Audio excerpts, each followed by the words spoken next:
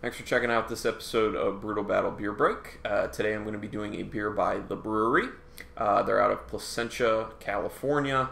I don't know if I'm saying that right, but that's where they're out of. This is their Or Xata, which is a take on, I guess it's an homage kind of to the drink horchata, which is a Latin drink, become pretty popular in California as well. I've never had horchata before, but I know what's in it, and I've seen it, and I've seen people drink it on TV, actually. We don't get it out here. I'm on the East Coast. It's not a thing. But I know it's made with, like, tiger nuts sometimes, sesame seeds, stuff like that. So by seeing the consistency of it and knowing what's in it, I can guess what it's like. But basically, this is kind of their homage to horchata. And this is a blonde ale that's done with rice, and then has vanilla beans and cinnamon added to it. So, sounds interesting, sounds like it could be very tasty, and it is 7.2% alcohol. So, it's like, if you're familiar with the Bruery, it's kind of like all their labels. Their labels are, usually close to the same shape, but let's see. It'll be interesting to see if they're like creamy characteristics in it, because I believe what I know of horchata, it looks like it is a creamy drink. So I would be interested to know if they have like a creamy aspect. Very orange, very clear, maybe a little bit of like a haziness from the cold. Nice white head to it. Let me swirl it up and okay. Definitely get the vanilla coming through and the cinnamon, which is quite nice. Get that blonde ale type smell. Very crisp, refreshing. I don't know what the rice particularly would smell like in this, so I'm going to say I can't pick out the rice.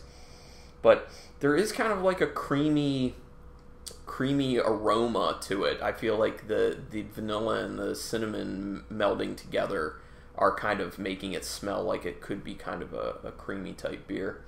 But it smells very interesting. It's actually not in a bad way, but it has a little bit of kind of like a Pepto-Bismol type smell on the end of the aroma. Kind of weird. Get plenty of that cinnamon right off the bat. Obviously get some of the vanilla, but it's more of like cinnamon up front, vanilla on the back of it. Ooh, the vanilla actually really lingers on the tongue. And that kind of gives it does give it a tad bit of a creamy aspect to it, because that vanilla just like really lays right on your tongue. Finishes blonde ale-ish, with like a nice crisp, clean note.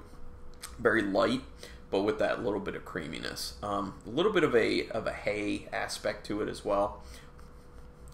Not tasting the Pepto-Bismol that I was smelling in it, so very happy about that.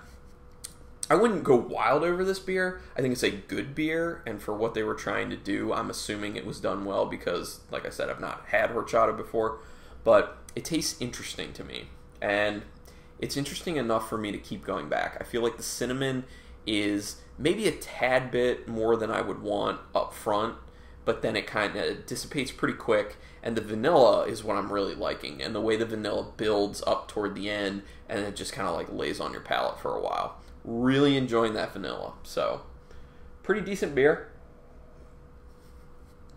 Yeah, I'll continue to drink this. I'll enjoy this. I wouldn't go wild over it. I wouldn't say this is a must-have or anything, but if you already have a bottle, you'll be fine with it. If you like what you hear about it, then you should go get some. But other than that, pretty good job, the Bruery. I like what you guys do typically, so thanks everyone for joining me. Thanks the Bruery for making interesting beers, and go grab yourself a interesting beer to sip on tonight.